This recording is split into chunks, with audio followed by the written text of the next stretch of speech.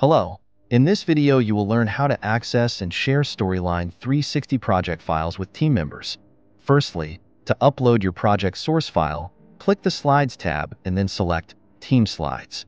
Here you can choose to share the entire project, a specific scene, or selected slides. To share the project, you can create or replace an existing project. Click Add button to upload your project. Once the project has been shared, and if any of the team members want to access the shared slides, then click the Home tab and opening drop-down of the new slide. Then select Team Slides and search for the project name you previously entered.